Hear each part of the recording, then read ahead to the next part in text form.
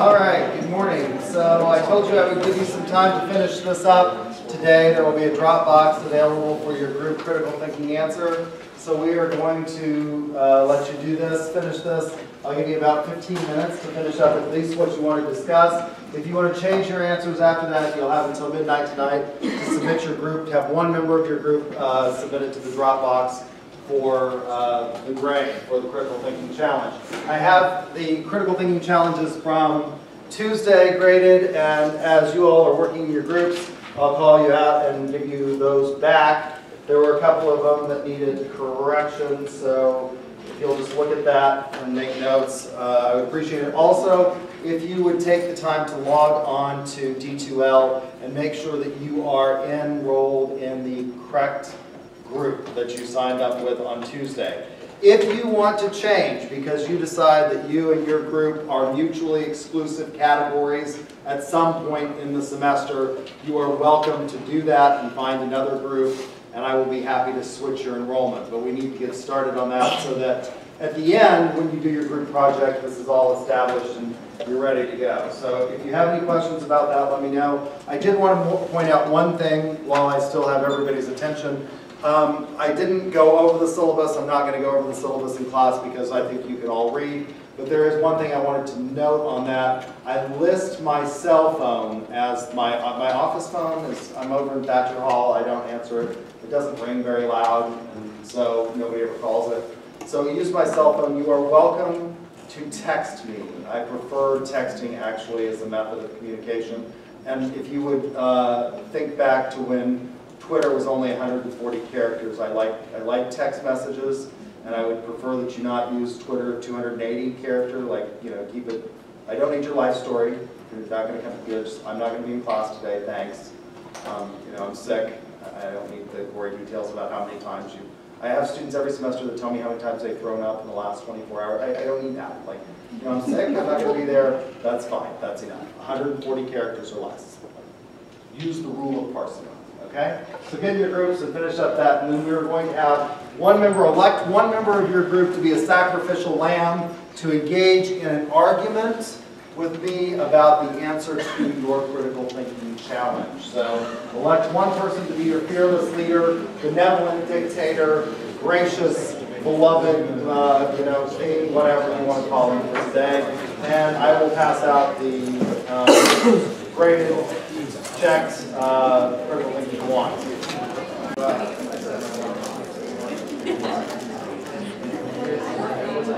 All right, so let's start with charisma. Who's your team leader?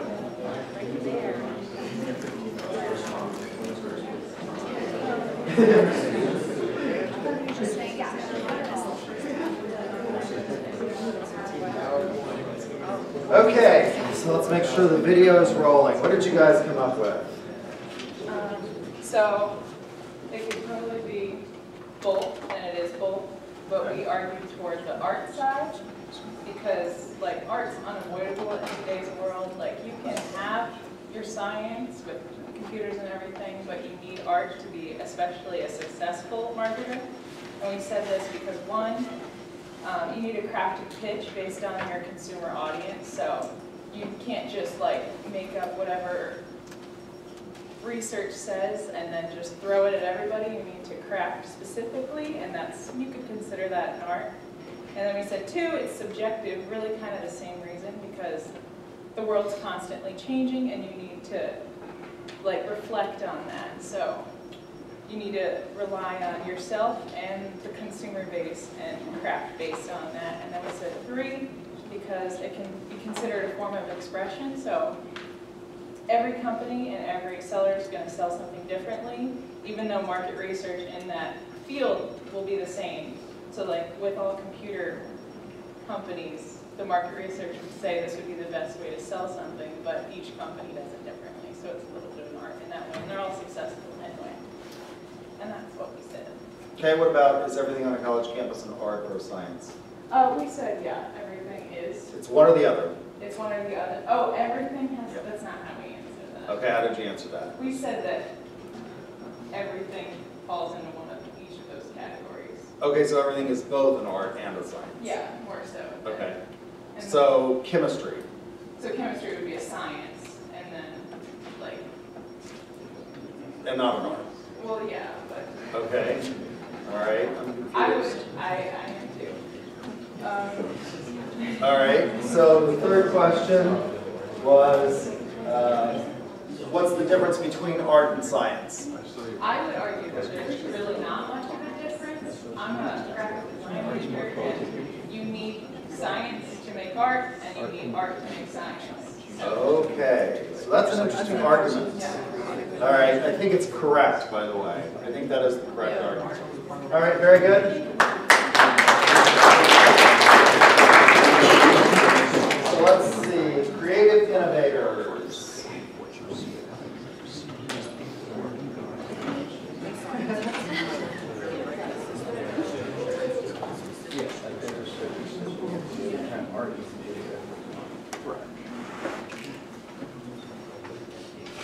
Okay, for our group, we think that marketing is both an art and science. Okay. And I have 3 examples. One of our examples is marketing in general can be seen as an art because everything in marketing is perceived visually. So whatever we see, like buildings, whether it's like a bulletin board, that sort of thing, that's what we perceive visually. And so in my opinion, that's the art aspect. It's used to catch someone's attention and also to make information easily understood or just for like entertainment, pleasure in general. And my second example is the science aspect. So for example, like every day when we drive cars to work, there's like the manufacturing aspect, there's blueprints, there's structure design, and a standard for how cars are made in general. And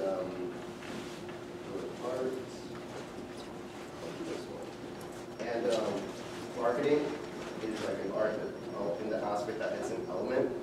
So it's an art that you can craft, and with practice, you develop proficiency and eventually master it. So as it, like the way I like to see it, it's like a form of expression. And let's move on to The second question? it's one or the other, right? I can't be both. You could, she said that everything was both or a combination, except for chemistry, apparently. That's the one exception. Okay. I think it's both as well, because on college campus there's like buildings that are structured a certain way, so obviously it can't be like structured like to where it's not appealing. That's the art aspect, and obviously there's like the structuring where everything has to be balanced to where the building obviously won't collapse, and that's the science aspect. So there's like the understanding of how to build it from the ground up. Okay. What's the difference between art and science? Okay. Art and science. Art is, like I said earlier, for my first example, it's how we perceive things visually. So it's, I understand there's like deeper into that, but it's, for the most part, I see it as visually. And science is the intellectual activity and systematic study of a subject. So art is more tangible, and science goes more into it of the understanding. Okay. So, art history, art or science? Art history, art or science. I'll say science. You'll say science. Mm-hmm. Okay. All right. That's an interesting argument. Why? Because in art history, there's probably a way and standard of how art was created. Okay. Like there's probably a lifestyle of art. So Okay. in that aspect, I like to see science. It's like a concept. It's like a standard. So. All right. Okay. Very good. I'll buy that argument. Very good.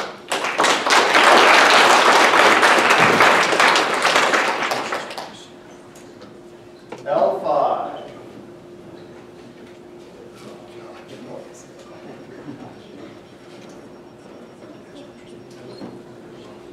Okay, for the first one, we put that marketing is an art because there's graphic design and advertising the brand or to sell. And then we also put that it's a science because people use data to know what works and what doesn't work in selling.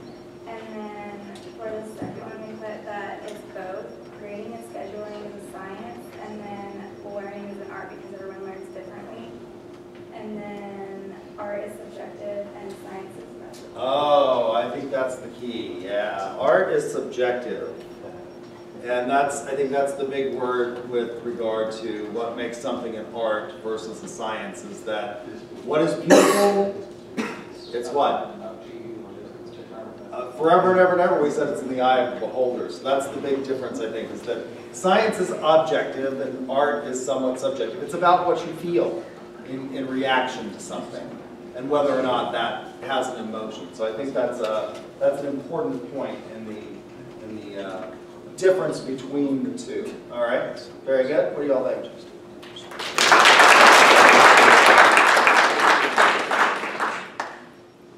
All right, we're flushing this out. Miracle Productions.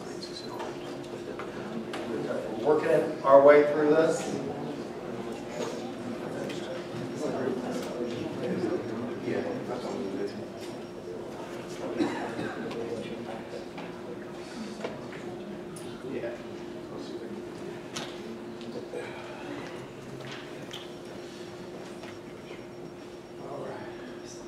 So our group was more on the art side of marketing, and we just felt like marketing is more of an art than a science, because with science there's usually a set way of going about things, like for example, following the scientific method.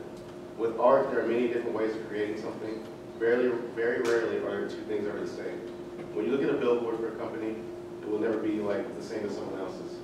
They want to differentiate themselves to be different. Also with viewing it as an art, people who are able to put forth their own ideas into their marketing strategy, put their own spin on it. Whereas science discourages this in a way, kind of like by following an already established way of thinking. Finally, art is subjective in a way, and we correlate that to marketing as well. There are many different ways to market a product, and all the people will perceive it differently. And if it were science, there would be no subjectivity, because there would be an acceptance in your way of thinking, like in most scientific fields. Okay, so let me ask you about that. Since you said it's subjective and everybody will perceive it differently, can't we say that there may be some objective reality in that 95% of businesses fail within their first 5 years? Those who succeed, obviously, there is something objectively likable about that product or service. You can say that, but I mean, that's just like, those are like the numbers, so that is more of the science side, but like in art, of course, it's like expressing yourself, it's ideas, it's creativity, it's imagination. Okay. So that's kind of what we were going with, like, for any type of marketing strategy someone has, they try to differentiate themselves from others and have their own way of going about it, like a certain technique or something like that. So, can that be studied systematically? I would say so. I would agree with that on that one. It can be, just because in order to know if something's successful or unsuccessful, of course you always have numbers as to why this is successful. So you can look back at data and all that, or in the past year we were doing this in sales and now we're doing this. But you know, to me it's still like more of an art, just because of the way, like the expression of it and just doing it in your own way. But I do agree with that. Okay, all right, very good.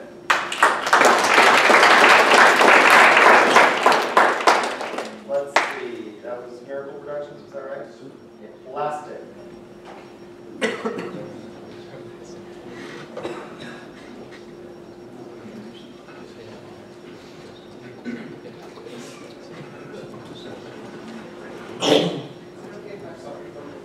Sure, go right ahead. I feel like Be in different. order to understand 1 and 2, you need to know what is the difference in order to determine if if marketing is art or science. I said that the difference is that art can be created. It's something that's subjective, as everyone else has already said, versus science, something that can really be discovered. It's already kind of existing, we just discover it. We can't create science, we can't create physics or anything that's already, it just exists, that's just what it is. So in that case, I said marketing is an art, and I said that for 3 reasons. One, you have to create a pitch, you have to create a reason for why people should buy your product. You can't just say this and people buy it. There's not like a science aspect to it, where if you do X, then Y will happen. 2, you have to create a relationship with your consumers, which creating relationships is kind of difficult with people, because how you create a relationship with one person is different than how you create it with someone else. So there's no science to it as far as the right way or the wrong way to do it. And then lastly, I say because you have to create a need for the product. People aren't going to buy your product if they don't feel some sense to buy it. They don't feel like they need it. They don't feel like they want it. And all of those three things to me are things that you kind of have to create with each individual. You can't just say this will work, because there's going to be 5 people that maybe that didn't work for it. Okay, all right. Is everything in art or science? We said yes. Everything kind of falls under one of those 2 categories. Okay. So it's either like physics is clearly science. Yes. Okay. Sociology. I would go with science. Science. Okay. All right. Very good. Listen. I like the fact that you differentiated yourself by going in opposite order of answering the questions. That's interesting. Series 7.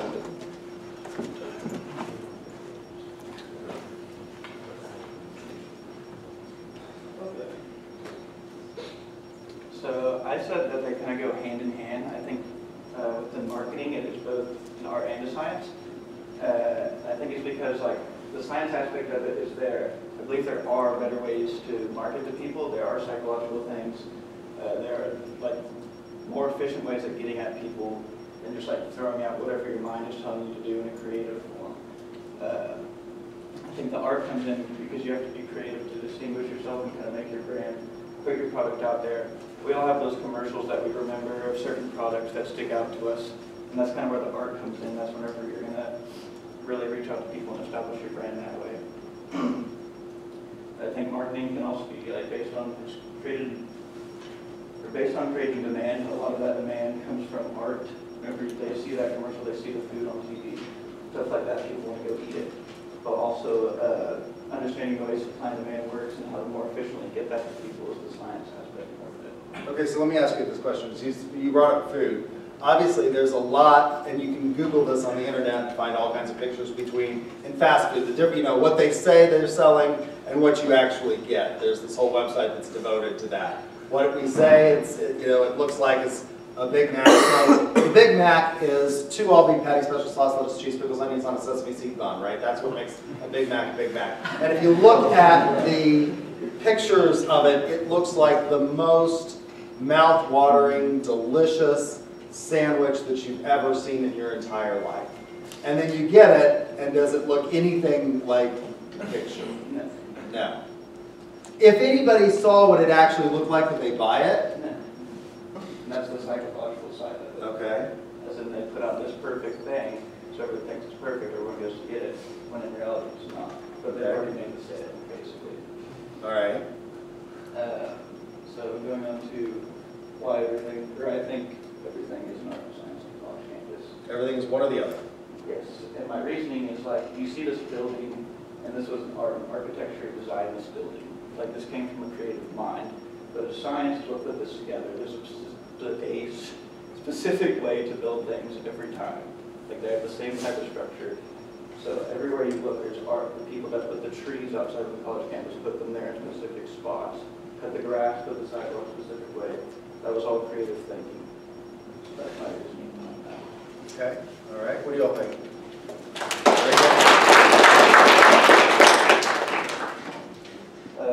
I think the difference between art and science is art allows us unlimited creativity, while science limits us to a specific systematic structure. Okay. So like art, you can do whatever you want, kind of say whatever you want, call it art, throw paint on that board and it's art to you maybe. But like science, you have to do things a specific way. It's not going to work. You can't just do an experiment however you want to do it. Like there's a way to do it to end up with the correct results that you're going for. Okay. Very good. So let's see. You were which group? Series 7. So we're at Stellar.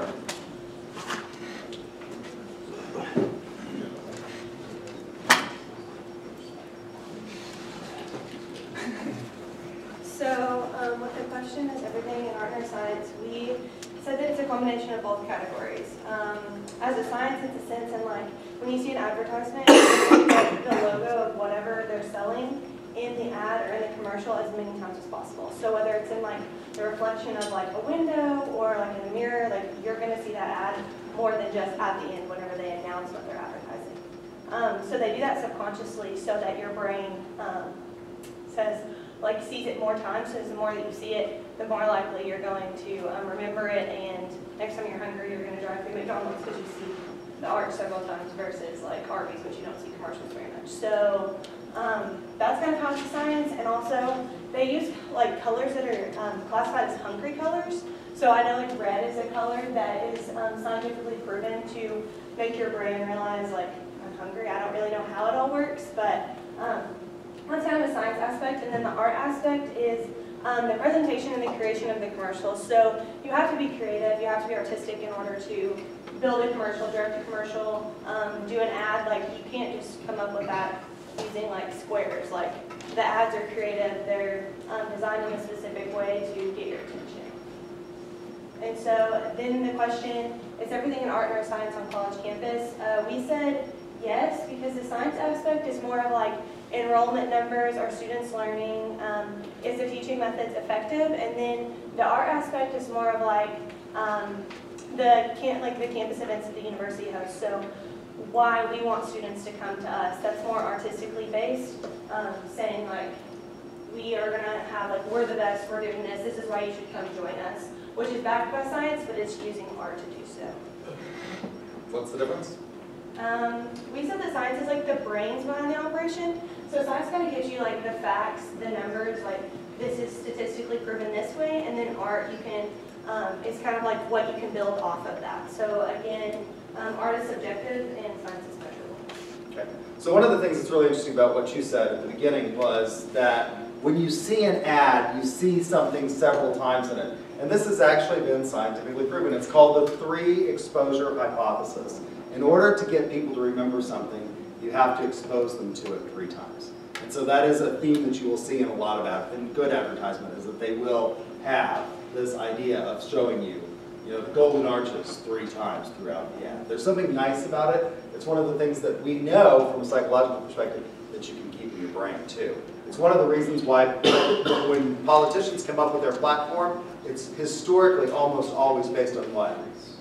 3 ideas, yeah, right? It's the economy, healthcare, and safety, right? Because we can all remember that. We can keep that in our head. We can all remember that we want to be safe, we need healthcare, and it's the economy. So that's an important part. Thanks. What do you all think?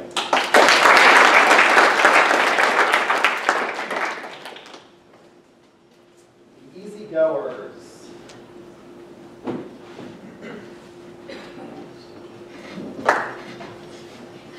You want to clap before give him encouragement. For the first one, we said that it's an art and a science because people are drawn to what they like, and that's the art aspect. So like, if your business markets your brand image as something, someone's going to like it more than someone else. So that's the art side. And then science, we said there's a lot of research that goes behind that to find out what age group uses your product or what nationality uses your product. So that would be the science side of marketing. And then we said that it was also both at the same time because art shows and science knows like what's going to happen, and the art just shows what people would like.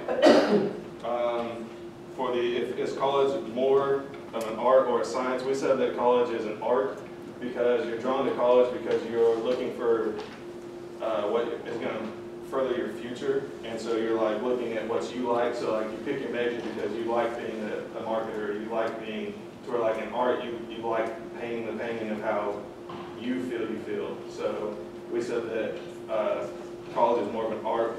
And then what's the difference between art and science? We said that art appeals to your visuals, and that science appeals to the facts and the numbers. Okay, so it's science appeals towards the rational brain, and art appeals to the emotive, is what you're saying. Yeah, more emotional. Okay. All right, what do you all think about that?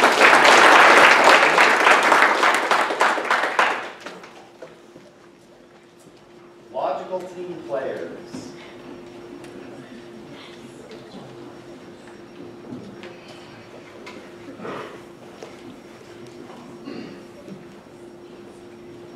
All right.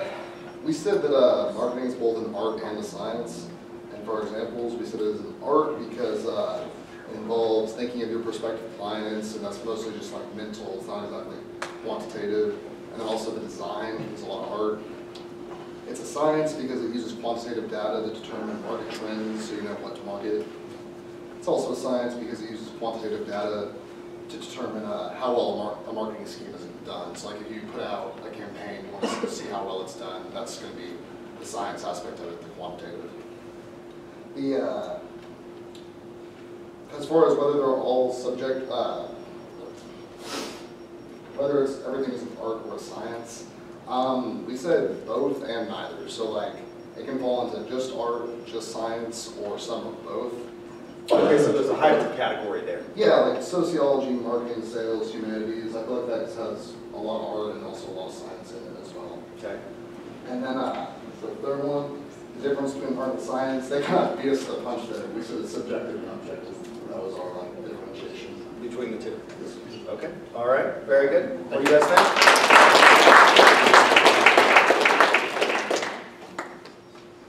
And we'll say we saved the best for last.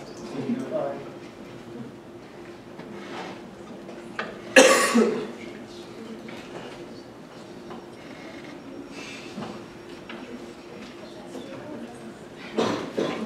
I'm projecting good thoughts for you this time around.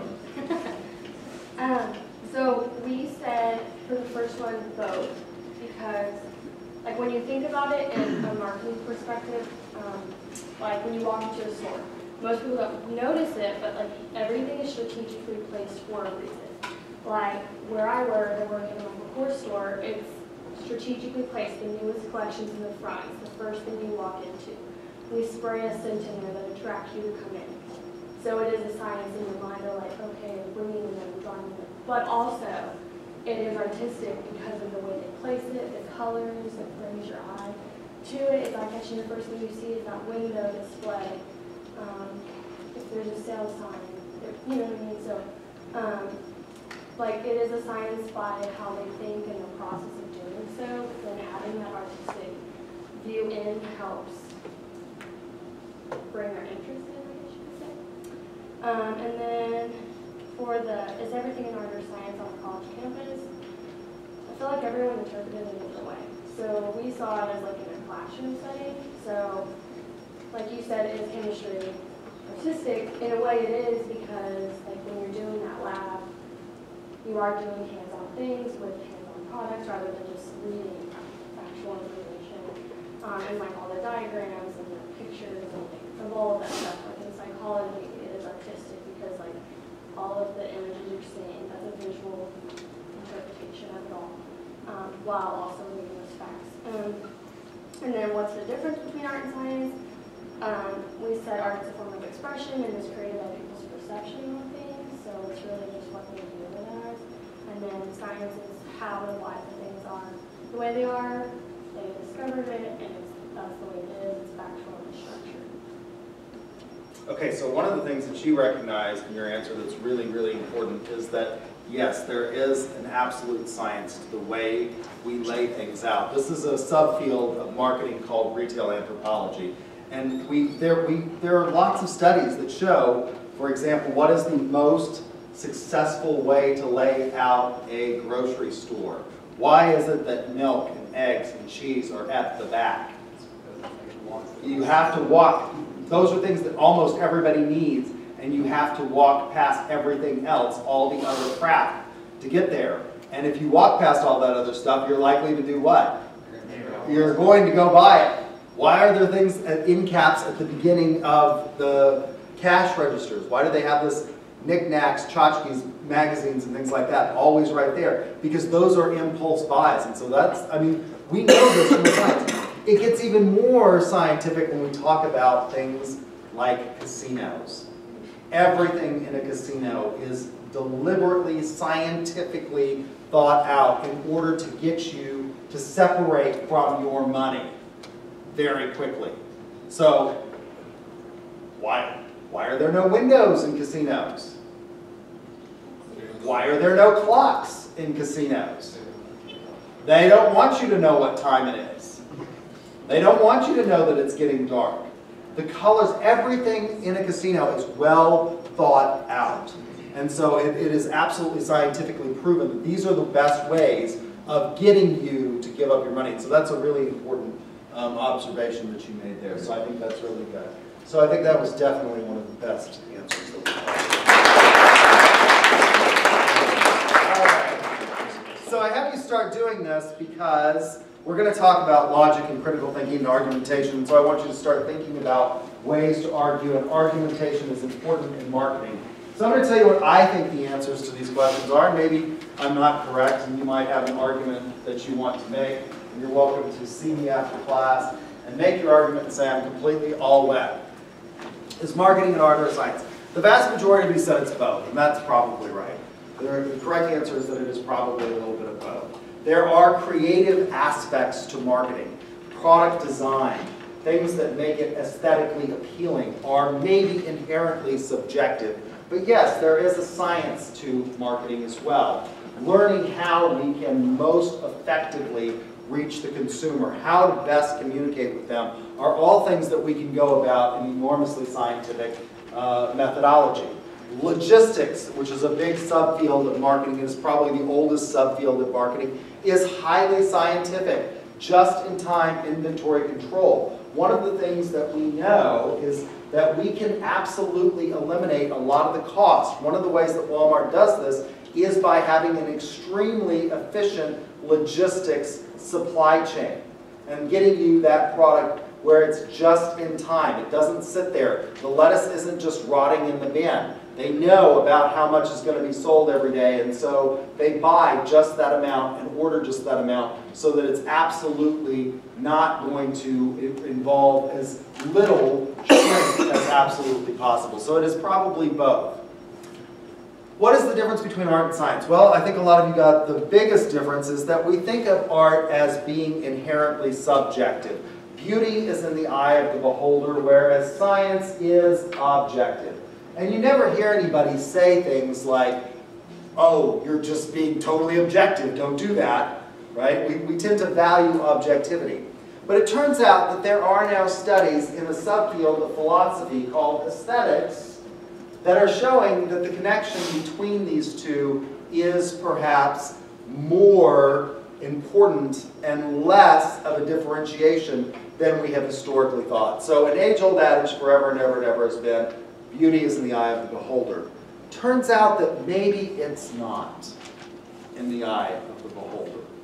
One of the things that they started doing in these experiments in the field of aesthetics and philosophy, which is a subfield of philosophy, is they've started sitting babies down in front of screens and watching what they will stare at. And it's amazing. Children are brutally honest.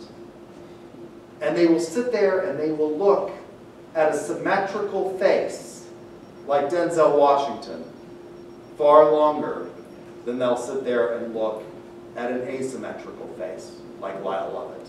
How many of you remember who Lyle Lovett is?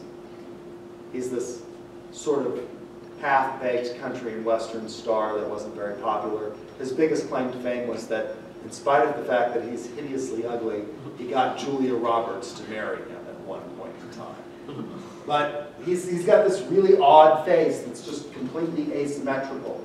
And you flash it up and you watch these studies of these children and they start crying. Lyle Lovett's face is, projected on the screen. Whereas you put Denzel Washington on there and they'll sit there and they'll look at it for a long time.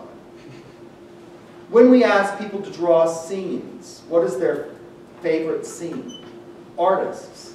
It turns out that it's almost always the same scene. And no matter what the culture is, there is a proportionality to the scene that they will paint. It's almost always pastoral. It has the same proportions between sky and land.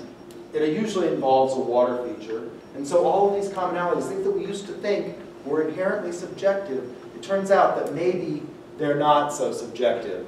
And maybe what we thought of as being a truth is being revealed by science to not necessarily be so. Is everything on a college campus art or science? For the most part. But is there a third category? I think there is. Is math an art or science, or is it something else? Oh, mathematicians, I've had this argument and they're wrong, will tell you that math is a science. but it's probably not. There is a subfield of mathematics called theoretical mathematics, and it has no basis in reality. It is pure logic, but it has no known application to the physical world. So it's purely logical, but it has no application. So pure logic may be a third category. Why is that important? Because I think as we think about these distinctions and as we think about how to market things, it becomes incredibly important to think about how we go about this in the most logical way. If you want to be successful in business and not be one of those 95% of businesses that fail within the first 5 years, you're going to have to use all of these tools and to the best of your ability to make sure that you're a success.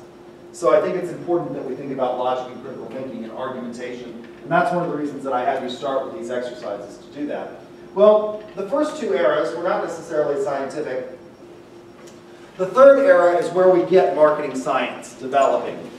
This is where we get the recognition in the 1960s that we can systematically study the consumer from a scientific perspective. And you start getting marketing research as an emergence and a recognition that we can really learn what is the best way of doing things. We can benchmark and determine what kinds of things will be successful in this era of marketing research. So it is an art, but it is also a science. And the marketing era is where it really begins to become scientific. We finally move into the last era. Now, there are still lots of companies that are primarily marketing era companies. They do research and then they put products out there, and they don't necessarily pay a lot of attention to what's going on beyond that. The last era that we talk about is the relationship era, and it's also called the era of value co-creation. It's no longer just about, so in the beginning, we have, if I have something that's better than what came before, you're likely to buy it. Or just the fact that I have it and you sort of need it. You're hungry, you need the eggs from my chicken, I need the wool from your sheep because I'm cold, and so we're going to trade, we're going to barter, and that's going to be okay. In the production era, it gives way to the sales era where we have more and more choices, and so you're going to have to sell people, and then you move on to the next person trying to sell. In the marketing era, we realize that we can study what it is that you're going to like and how successful things are going to be. And now in this era, we realize that it's no longer just enough to study and give you what you want. It's about building something that we call CLV, Customer Lifetime Value. Customers have a lifetime value. It's easier, in many instances, to keep a customer than to prospect for a new customer. Prospecting is expensive. If you can get people to come back, that's going to be easier than looking for new customers. Now, having said that, you may not want every customer. Some customers you may not want because they're too expensive and they're not worth having. Does Rolex want to sell a watch to every individual? No, they don't. They don't want every customer. What does Rolex want? Exclusive. They want exclusivity. Right? They don't want every customer. But they do try and build brand loyalty so that when people trade up their Rolex, when they go from the stainless steel to the two-tone model, they're going to buy another Rolex. They want to keep those customers. But you may not want every customer. Well, what does the era of value co-creation look like? Well, it involves what we might think of as mass customization. So we went from producing small amounts of goods to the Industrial Revolution, where we produced massive amounts of goods in quantities that were very cheap, but in sort of standardized sizes.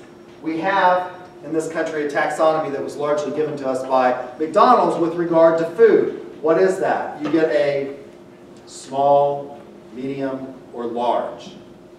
Right? And the idea is that everybody's going to want one of these three categories, small, medium, or large. It's one of the reasons that I hate Starbucks. I think Starbucks is the tool of the devil, by the way.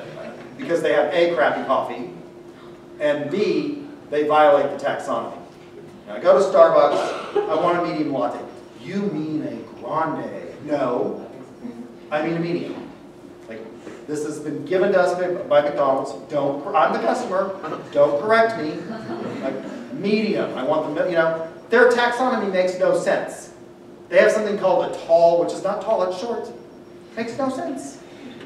They have a grande, which is not grand.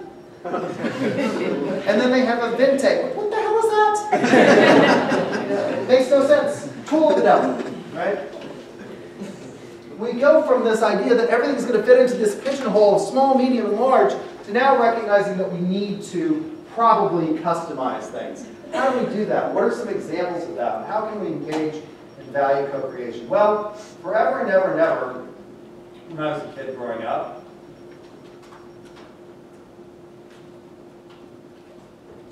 M&Ms were this hard chocolate candy. What was their slogan? What made M&Ms popular? What? Won't melt in your hand. Yeah, what was the slogan? Melts in your mouth, not in your hand. Which I can tell you, because I'm Hispanic and I have sweaty little hands, that if you hold them in your hands long enough, they'll melt in your hands. I can tell you this. I've got sweaty little hands, and they'll melt. But they will last a lot longer than other kinds of chocolate. They came in the same sort of colors. There was yellow, red. I remember when red, first of all, there was red, and then they decided that red dye number 3 was highly toxic, and they had to take the red dye out of it. But they came in a cellophane package, a little brown paper package that was something like 6 ounces of M&Ms, and that's how you bought M&Ms forever and ever and ever. Same colors. There was red and green and yellow and brown. And then they sort of added some more colors over the years. What can you now do with M&Ms? How can you get mass customization? You no longer have to buy M&Ms just in this little package with these standard colors. You can get all kinds of different kinds of M&Ms. You can create your own. You can put your creepy picture on the M&M. It is creepy. It's a little creepy, folks. Yeah. A little pinched face on the picture. But hey, if that's what you really want, you can get that. You don't necessarily just have to have the colors red and yellow and green and blue and brown. You can have all kinds of stuff. So you can create them by choosing up to 3 colors. You can add your image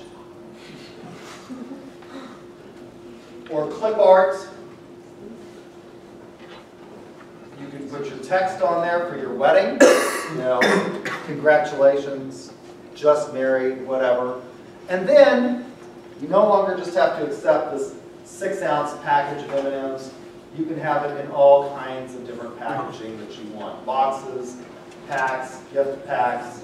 You could have tins of M&Ms and even little bubblegum dispensers and a teddy bear for M&Ms. This is mass customization.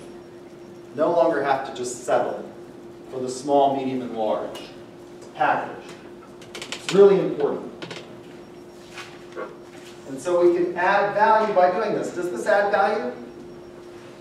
Sure. How does it add value? It's a way to commemorate special occasions. It's a way to brand your company. When I was the vice president for a publicly traded company, we had all kinds of vendors that would come by and they would buy stuff like this. M&Ms that had their logos on it. Why? It's an effective way of reminding us with regard to that 3 exposure hypothesis, what they were and what they were doing, and they were giving us something. They liked us, they loved us. So this is value co-creation.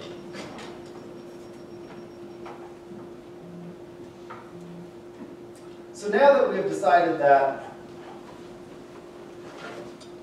marketing is both an art and science, maybe there isn't as much of a distinction between art and science as we thought, that maybe they go hand in hand.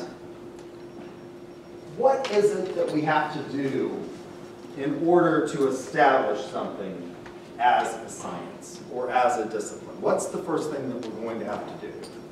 First person who can tell me, what is it what we do when we start to establish the science is going to get 5 points today. You have to have a hypothesis. Before then, you're going to have something. You're going to have a question. Okay, that's the scientific method. Before we even get to the scientific method, how are we going to establish something as a science? Yes? You have to have a problem. You have to have a problem. An idea. Okay, an You idea. have to analyze it. You have to analyze it. All right? Before all of that, we're going to have to decide something. Before we see this problems, before we can establish a discipline, what is it that makes biology, a discipline, distinct and separate from chemistry? It's a subject. Well, A purpose. It's a purpose. What makes it a subject? It has its own Study of life. Okay, it has its own field, you're getting warmer. Chemistry is more of a chemical. I'm going to say you got the, because you It has a said world field. study. All right? I'm going to say you got the 5 points because you said field. You have to establish the domain of the discipline. That's the first step. What is it that makes this distinct and unique? You could see that you could call this a field. So I'll give you the 5 points for that. Because you have to establish the domain. How do you establish the domain? Well, you have to define it. You have to define the domain. So what is the definition, or what is the domain of marketing? Well, marketing is a new discipline. And so we're going to have to come up with a definition of marketing. And this is not trivial. In 1935, the National Association of Marketing Teachers, which was the forerunner of the American Marketing Association, gave us this definition for marketing. Marketing is the performance of business activities that direct the flow of goods and services from producers to consumers. Is that the extent of marketing?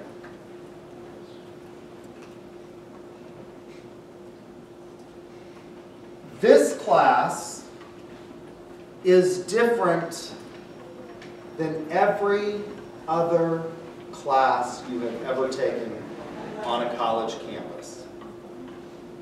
It is different because when you walked in the door on the first day, you were an expert in marketing.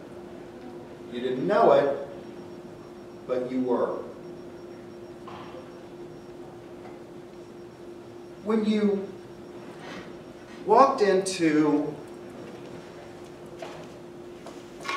your first geometry class years and years and years ago, I wish people would throw the markers that are not good away. This one's obviously dried out.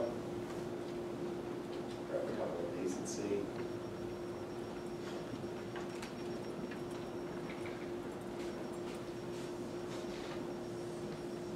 When you walked into geometry years and years and years ago, you learned about triangles. That's one of the things you probably learned about. If I have a rectilinear triangle, a right angle triangle in which this side is let's say 3 inches by 4 inches, we know that the third side has to be what? 5 inches, right? This is called what? The Pythagorean theorem. Did you know that intuitively before you had geometry? No, you didn't. Right? You had to learn it. But from the day you were born, actually before you were born, people marketed to you. They have these things when someone gets pregnant that they do for people. They have a baby shower for them. And what do? Celebrate.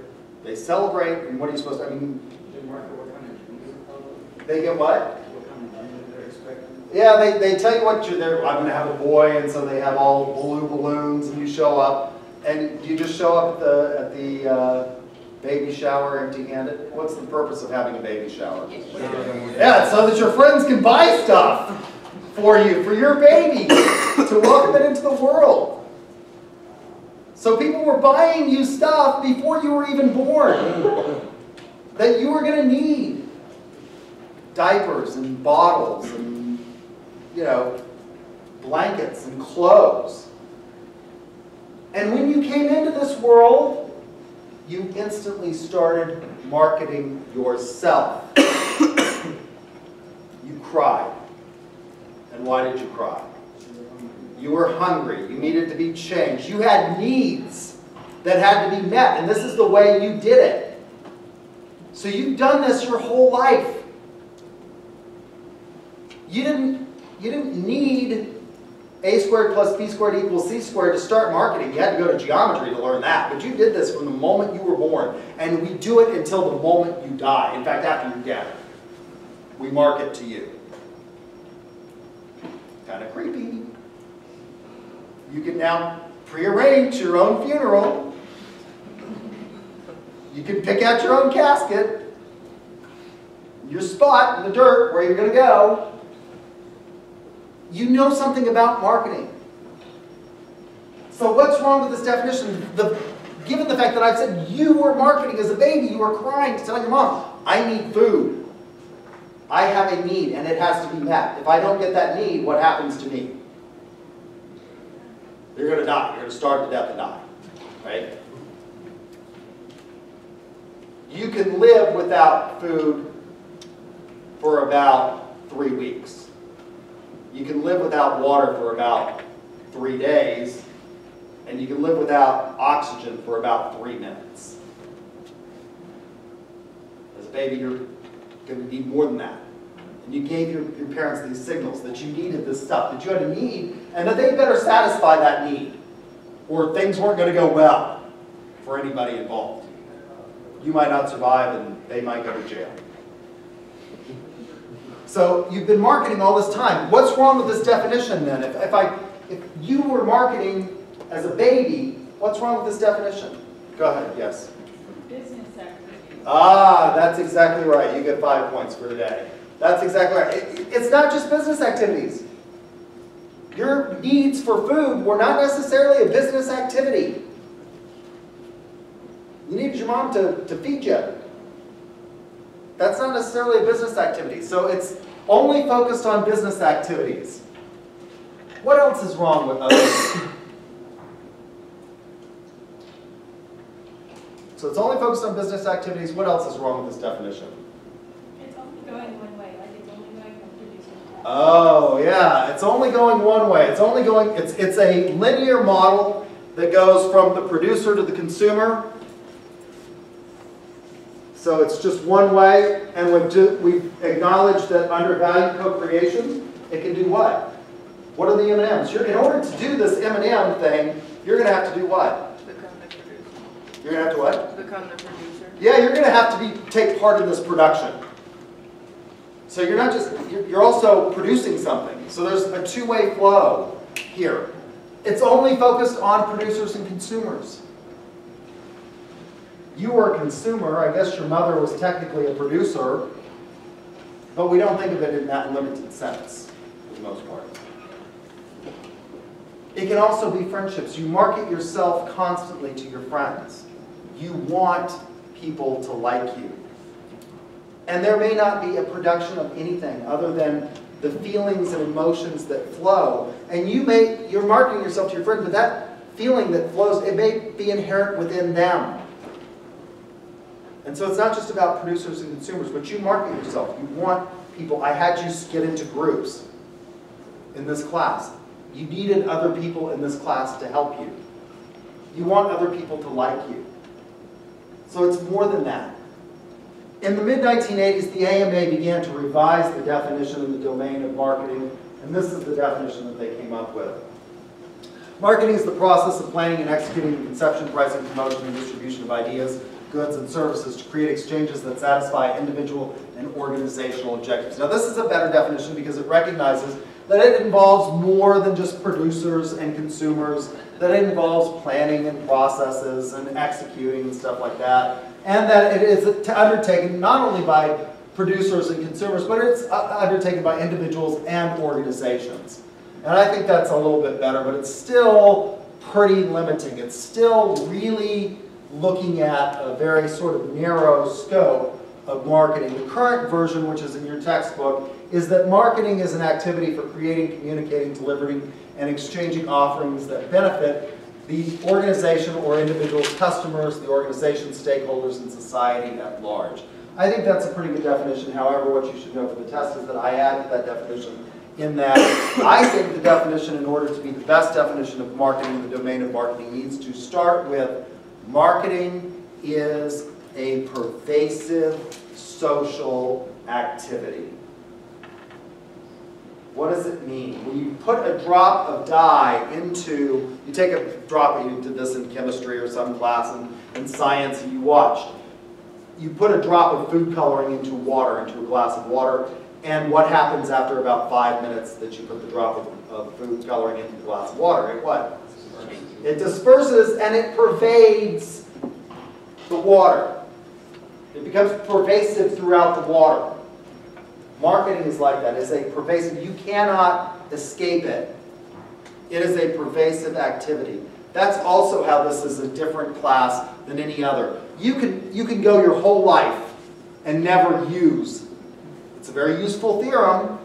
The Pythagorean theorem is useful for a lot of stuff. But you can go your whole life, most of you will go your whole life and never use this in any meaningful sense of the word. Other than one of the things that we know in terms of building is that if you want things to stand up straight, you know, this right-angled triangle is kind of useful in many instances. But you don't use it. For those of you that want to be accountants, by the way, marketing is the only fully integrated function of the firm. For those of you that want to, you're boring enough to get a degree in accounting, God help you. It's not a fully integrated function of the firm. Debits on the left, credits on the right. You can run a business without knowing that. Lots of businesses are run very successfully by people who can't do math very well. Don't need to know that. Marketing is the only fully integrated function. That should come tripping off your tongue by the time we finish. I'm out of time. We'll finish with this next time and move on. I hope you all have a great Thursday and a great weekend, and I will see you again on Tuesday.